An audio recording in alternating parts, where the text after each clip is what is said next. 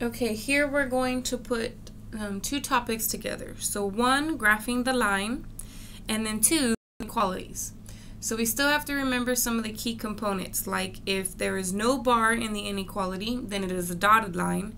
If there is a bar on the inequality, then it's a solid line. We also need to know which area to shade, okay? So let's start off with this one. Here, my y-intercept is 5, 1, 2, 3, 4, 5. And my slope is like a hidden 1, which can be written as 1 over 1. So I'm going to go up 1 unit and to the right 1 unit to get my next point. Which means my graph looks something along these lines.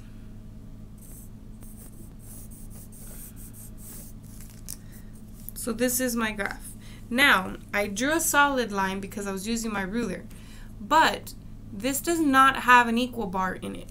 So technically, this should not have been a solid line, and if I were graphing the problem in Alex, I would make sure that I select the dotted line to plot this line.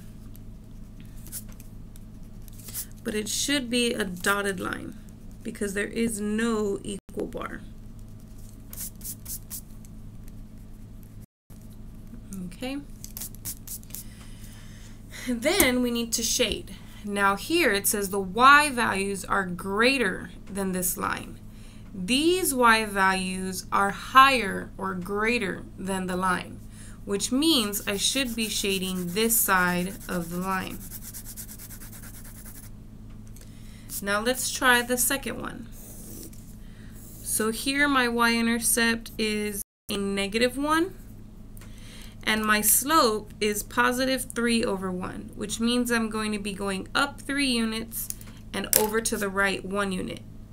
So up 1, 2, 3 units and over to the right 1 unit.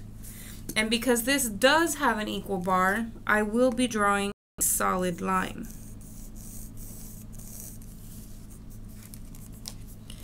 And then now I want to shade the y values are greater than this line. These y values are above the line, which means these y values are greater than the line. So I will be shading this side of the graph. There's only two sides. This is the line. This is one side of that line. This is the other side of that line. So once you figure out which region has the correct y values, you shade that whole side of the graph. So here we've got another one, y value of 3.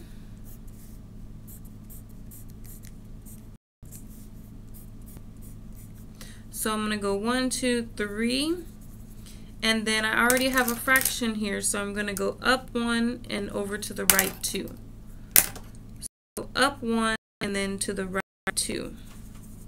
Now this does not have an equal bar, so when I draw my line, I to make sure that I'm drawing a dotted line. And now this time I want to shade the y values that are less than the line. These y values are below the line, therefore these y values are less than the line. So this is the side of the line that I want to shade.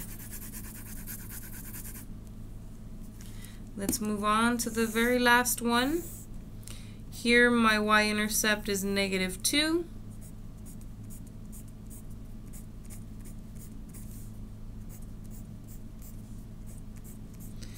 And then here's my slope, so I'm going to be going down 3 and over to the right 4.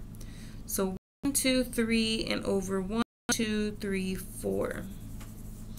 And this does have an equal bar on it, so I will be drawing a solid line. Now these y values need to be less than the line. And on this graph, these are the y values that are below or less than the line, which means I should be shading this side of the line.